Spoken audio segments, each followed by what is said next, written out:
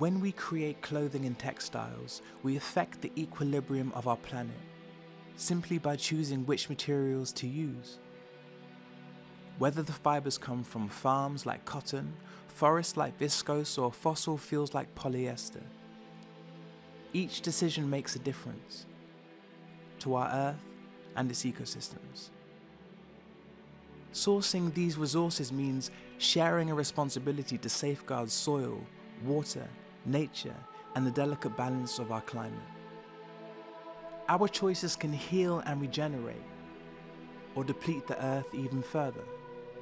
But how do we know if we're making the right ones? How do we know if we're doing it enough, fast enough? And how do we know if together we're driving change at scale? The materials benchmark helps us as an industry to move from questions to answers. It's a tool to map progress year on year and compare results peer to peer.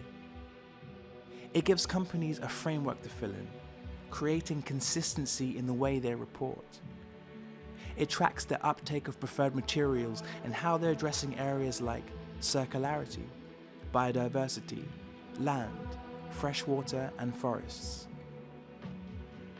Because to understand these impacts, what gets measured matters.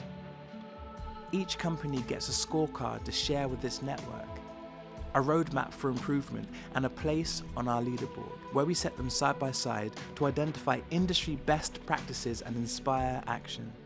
Collecting this information helps us paint a clearer picture of the state of the sector and track progress towards our target of reducing greenhouse gas emissions enough to align with the 1.5 degree C pathway. Taking part is a step towards increased transparency, holding each other accountable to keep doing things better.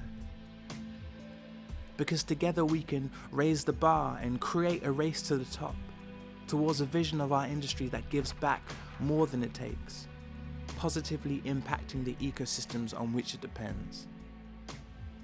Join our community of brands, retailers, suppliers, and manufacturers helping to speed up the shift towards systems change.